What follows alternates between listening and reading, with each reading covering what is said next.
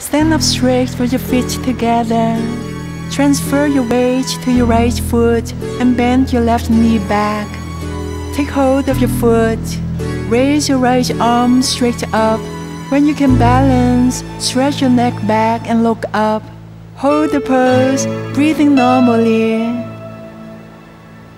If you find it hard to balance and look up, just look straight ahead.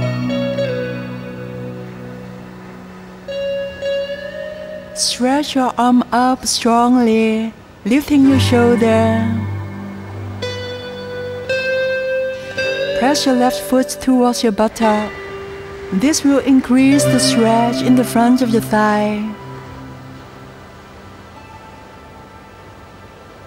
Move your left thigh back so it's more parallel with the right.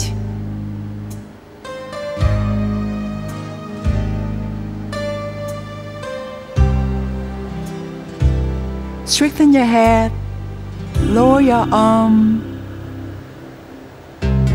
Release your foot. Now, bend your right knee back and take hold of your foot. Stretch your left arm up from the ribs and shoulder.